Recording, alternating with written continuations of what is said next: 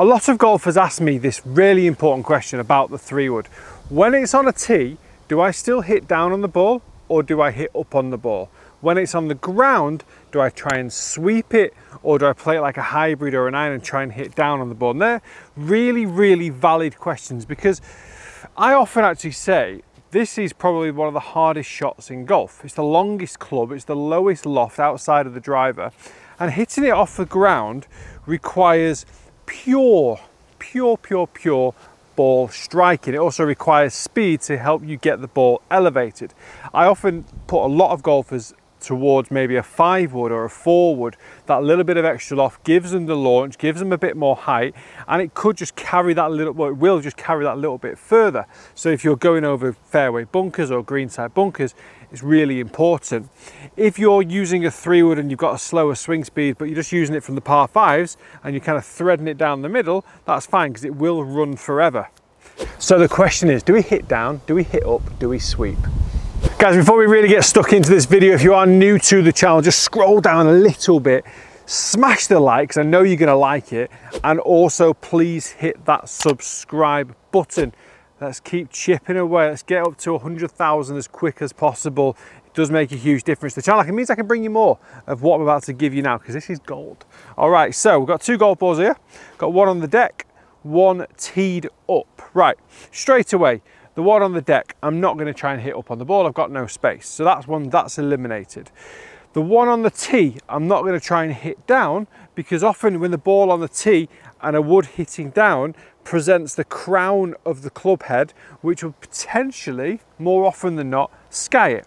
So when the ball's on the ground, I'm not going to hit up. When the ball's on the tee, I'm not going to hit down, okay? So when the ball is on the ground, I want to get the feeling that I'm kind of brushing the top layer of the surface. So my low point of my golf swing, remember the golf swing's on a circle. So as that circle comes back down to the bottom, it comes down to the ground, the lowest point of that circle needs to be where the golf ball is. I don't want the lowest point of the circle behind the golf ball, because that would catch it fat. I don't want the lowest point of the circle in front of the golf ball, because I could probably top it, especially when the ball is on the ground. Hence why I think this is one of the most difficult shots in golf. I don't mind seeing a golfer just hit down on this a little bit. So the angle of attack would be down, and the bottom, the low point or the bottom of the circle would be a millimetre or 5 in front of the golf ball. It would be an absolute fraction in front of the golf ball. So you see, like the likes of kind of Sergio Garcia, who hit down on the golf ball. Depends on your swing path as well. If you're an out to in swinger, if you got golf or not, then what happens is you're generally coming into the ball a little bit steeper, so you will probably hit down on the golf ball a little bit more, maybe even create a little divot like that. If you're an in to out swing pather, then you're more likely to actually sweep the ball. With those two types of golf swing, you've got to make sure you get your ball position correct. So that's what we're going to talk about in this video. So I've got the ball on the ground. We're going to assume that I've got an out to in swing path. So I'm going to have the ball position where I'd have my driver. Because if I had it too far back, so if I had it more towards the center, or maybe where I would have a conventional hybrid, if I swing out to in and the club's still on its way down, the low point's going to be after the golf ball, so I'm likely to top it. So before I answer help me answer the question, I need you to understand what your low point is, or what your golf swing is and where your low point is. So for me, I swing it from the inside. I get to the top, I drop it inside. I won't take a divot with the club, so I'll brush the surface. So what I try and do is I put the golf ball just a fraction back of where I would have it if I had it on a tee. So if I have it on the tee, we're going to come to that in a second. I'll put it further forward. So this one here, I've got it just slightly back of where I would normally have it, forward of center, back of like your driver position. But because I've got it further back, I'm hitting the ball earlier on the arc. So if we come back to that circular motion, this golf club works on a circle. It works around the circle's arc. Now, at different points of this circle, that golf club is not always pointing at the target. Sometimes if you've got it like this, that's all, if more vertical, that's always pointing at the target. But if I've got it on an angle, if I swing it further back, obviously at this point now, it's pointing to the right of target. So if I bring the ball position further back in my stance, that means that the club comes into the ball, it's never quite square enough to hit the ball down your target line. So what I would often do is just open my stance up, or I'd aim a little bit more to the left. So I'd aim a tiny bit left. Ball's further back in my stance, just so I can, because I sweep it and I've got a nice, so it'll give me the correct angle of attack. Oh, I've got plenty of speed in my swing, which is nice. I'm fortunate, I'm happy with that. So I know that I'm going to be able to get the ball airborne. If I don't have the speed in my swing, I don't create the velocity in the power, so I don't create enough backspin to get the ball airborne. So that's something you've got to really be in control of. So the importance of this video is really for you to try and almost be a little bit more self-aware and understand what swing path you have, what that swing path generally contributes to, whether it's a downward angle of attack or a sweeping motion or an upwards motion. Adjust your ball position to suit it. Like I said, if you're an out to winner, you put the ball further forward in your stance. If you're an into outer, you put it a bit more just forward of center. If you're putting it more forward of center, you're hitting it earlier. This is called the D plane, by the way.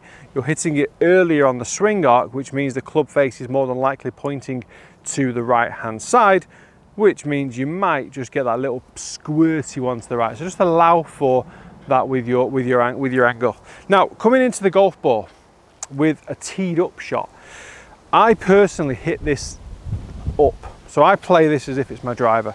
I put it not quite as far forward as the driver, bit further back, but I don't often tend to feel like I'm still trying to launch it upwards. So I feel like my low point would be more here, working then up and up, kind of up on the ball. So with the driver, I swing it maybe 4 degrees on the up.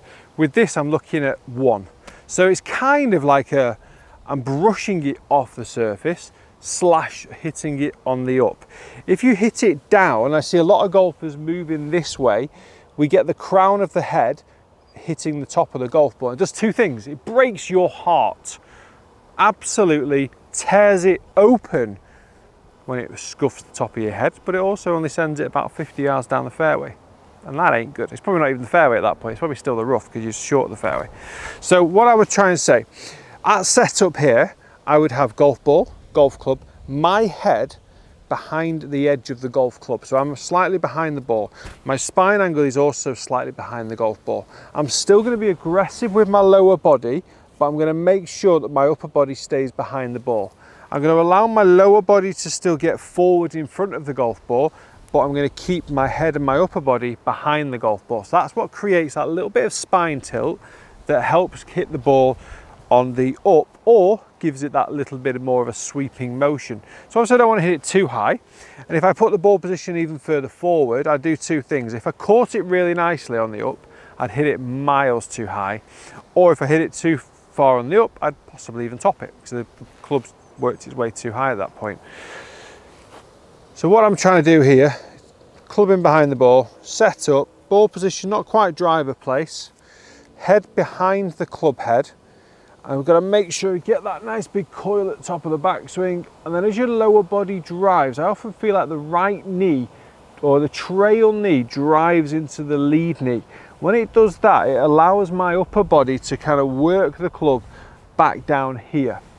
If my trail knee goes to the golf ball, you'll often find that the golf club also goes towards the golf ball. And you see this a lot with a lot of amateur golfers, and that transition, trying to create power there. That triggers forward, that then follows forward. That then often encourages the club to be higher at this point and hits down on the golf ball, creates loads of backspin, probably loses your distance, or if you sky it, then you might even have to lose your 3-wood because you've got a big roofie mark on the top. So the feeling at the top of the backswing, once you've got a nice setup, right trail knee into lead knee, right trail shoulder down, all these rights, eh? So trail knee into lead knee, trail shoulder down, turn, keep the head just behind the golf ball. And let's see if it works. Oh, of course it works. It's an absolute perler of a shot. Little fade, oh yeah. Thoroughly enjoyable. Guys, I hope you've enjoyed the video. If you have, like it, subscribe, loads of content to come. I'm out on the golf course right now filming a breaking par episode. Let me tell you, as you can tell from my demeanour, it's going fantastic.